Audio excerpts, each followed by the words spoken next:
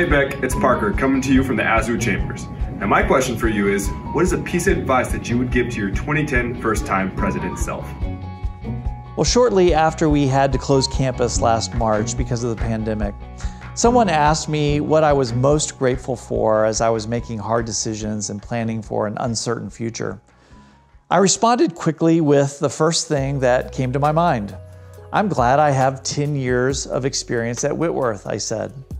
I couldn't imagine navigating something so complex without the knowledge and relationships I had accumulated during my first decade as president. I tell you that story because it underscores just how important experience is in leadership.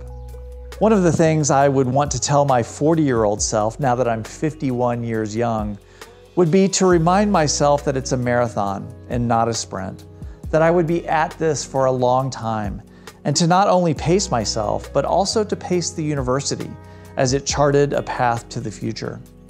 I was a relatively young president, and I'm sure I felt some pressure to prove myself, whether that was self-imposed or not. My first year was hectic. In addition to learning the new job and a new community, Julie and I were traveling all over the country to introduce ourselves to alumni and friends of the university. I was also leading Whitworth through a process to write an ambitious 10-year strategic plan. I'm not sure there's an easier way to have a first year in the presidency, but I think looking back, I would tell myself to slow down a bit, to spend more time getting to know people, and to take a break or two along the way.